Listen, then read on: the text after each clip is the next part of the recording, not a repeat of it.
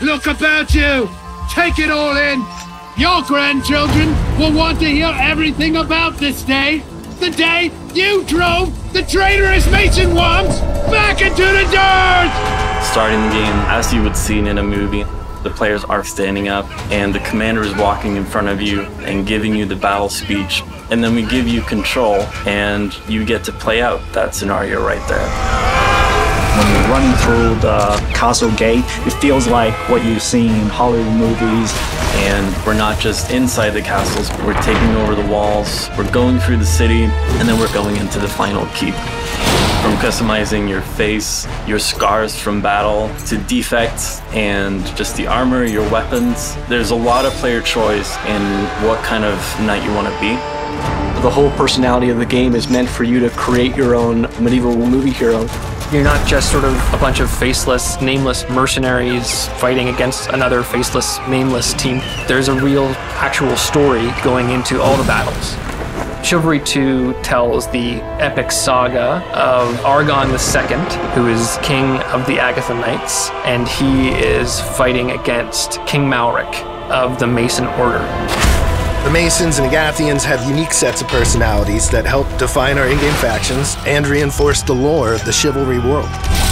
The Mason Order is pretty upfront that they're willing to do whatever it takes. The Agathian Knights are the righteous, noble, but when you look under the surface, there's more going on behind the scenes. Suddenly, there's this emotional backstory that's forming behind all the decisions you make in this game. Each map tells a story, and I think that's what makes the maps quite special, especially in our team objective mode. There's a map called Lionspire. You start out on the beach with all these boats that are just washed up on the shore, and the first thing you do is you immediately are fighting people. In Redhelm, we have an initial siege on the first stage that has trebuchets launching from afar, and you can hear those distant impacts. And then as the battles progress throughout the city, you have different sounds like the panic of the city as it's being plundered.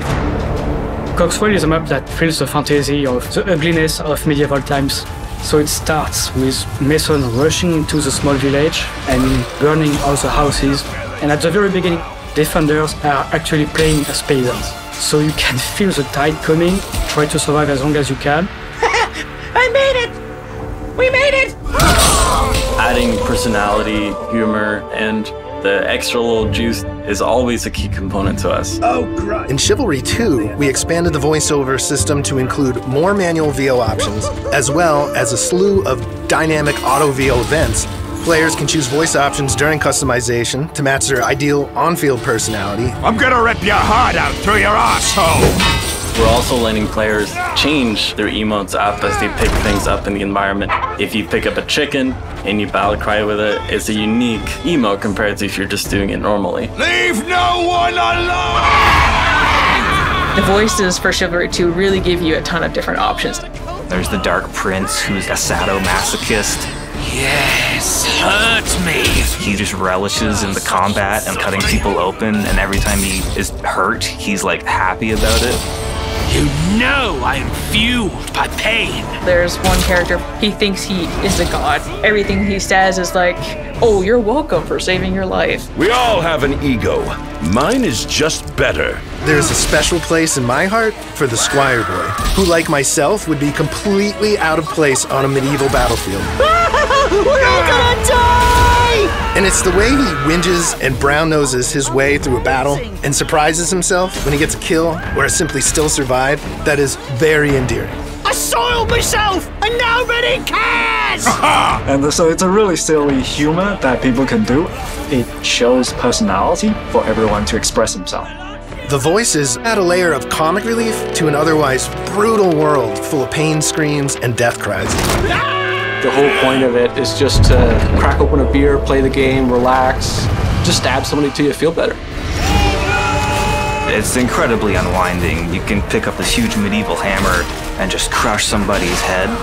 It has a lot to do with doing something you'd never do in your real life and getting to live this fantasy of what if I was a knight in the medieval times. You wouldn't want to go into a medieval battlefield in real life because you lose your head one time, it's gone. The best thing about Chivalry is you can probably go find your own head again and use it.